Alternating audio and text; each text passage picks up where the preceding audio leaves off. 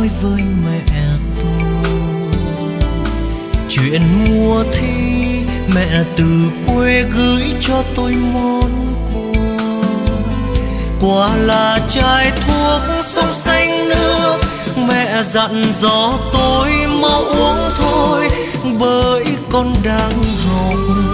Thuốc này bộ óc đốc con ơi, dẫu không cần tôi mân mê uống với cả tình yêu. Nào ngờ đâu lại bị đau khiến tôi mãi nhớ đời. Rồi mùa thi ấy vẫn kết trái, mẹ nhận tin vui, vui rất vui, nhắn lên tôi rằng thuốc thật công hiệu phải không con.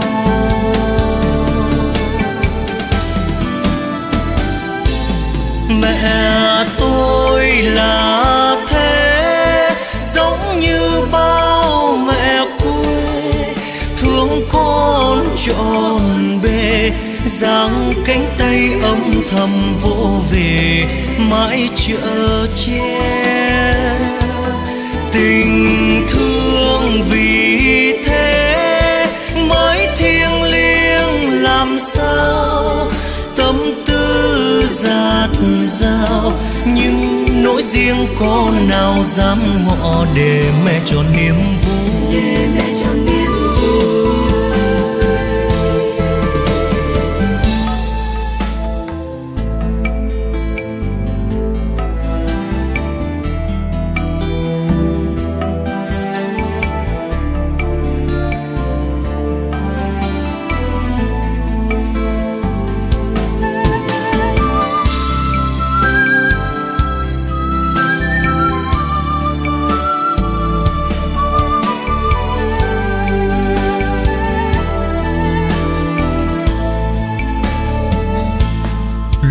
Ra trường tôi hân hoan tính đến chuyện tình duyên. Mẹ tôi hay lại từ quê gửi cho tôi khăn hồng, dặn dò tôi hãy nhớ giữ lấy, dành tặng cho ai con sánh vai chiếc khăn chung thủy, giữ bền đẹp ý nghĩa yêu thương. Chót tâm tình tôi trao khăn mới đến cho người yêu.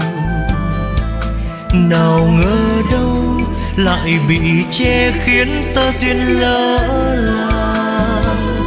Rồi tình yêu mới con tiến tới, mẹ nhận tin vui, vui rất vui, nhắn lên tôi rằng khăn hồng chúng thủy phải không con.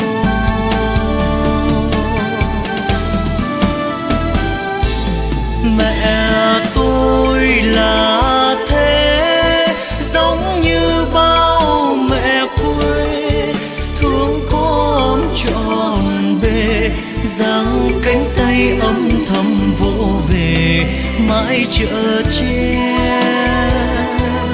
Tình thương vì thế mới thiêng liêng làm sao, tâm tư dạt dào, nhưng nỗi riêng con nào dám ngỏ để mẹ trọn niềm vui. Mẹ tôi là thế, giống như bao mẹ quê, thương con trọn bề, giang cánh tay âm thầm vỗ về mãi chở che.